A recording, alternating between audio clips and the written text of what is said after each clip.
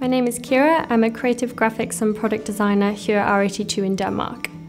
My idea for the scallop started whilst I was studying product design for my bachelor's degree in the UK. R82 discovered my product and the journey to bring my concept into reality began.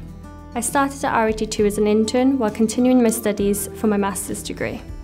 I wanted to create a product that could not only benefit children with disabilities, but one that could be used by the whole family, an inclusive product.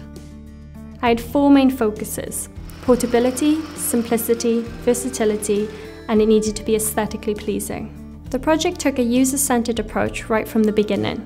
I've worked closely with therapists, teachers, and most importantly, families, testing and evaluating the product at each stage within the design process.